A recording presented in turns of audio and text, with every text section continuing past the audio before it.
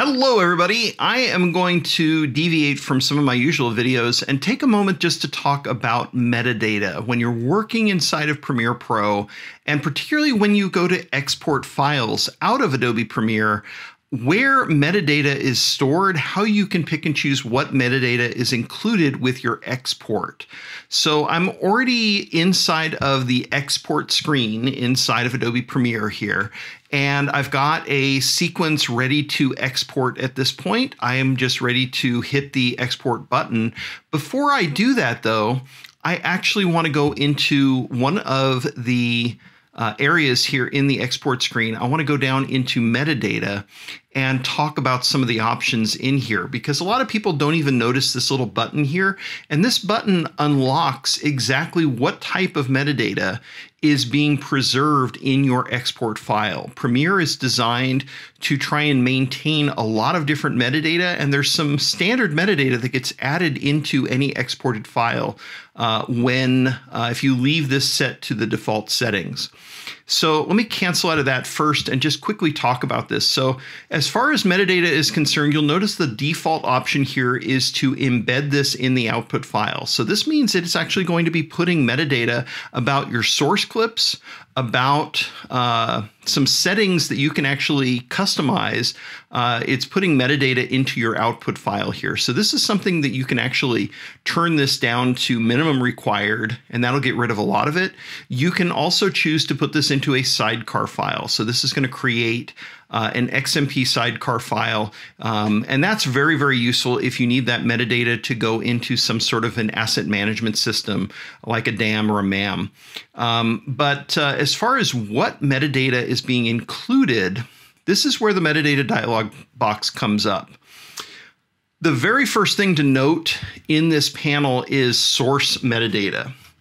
So Premiere will try and dump all of the metadata as much as it possibly can from the source clips into your output file. And this is something that you can either turn on or off with a simple selection here under preservation rules.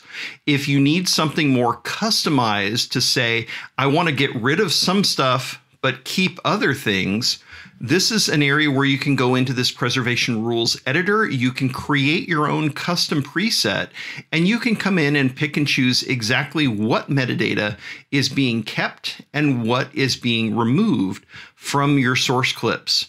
So if for some reason you have notes or other types of information that you don't want to have searchable in your output, this is the place where you could actually go in and you could create a custom set of rules for what's preserved or what's not preserved. Now, this output file metadata, this is specifically designed to be customized. This is something where you can come in here and you can actually type in different information in here, so that if you want this to be have metadata included, including copyright information or identifying information, your title type. This information is something that, I'm not going to say it's not possible to strip this out. There are very many tools that can be used to strip this out, including Premiere Pro itself. If you bring in a video and you want to strip the metadata, you could set this to exclude all metadata and create an output that doesn't have any metadata information in it whatsoever. But basically, you can build out a custom set of fields in here to always say that, hey, this is copyrighted by me.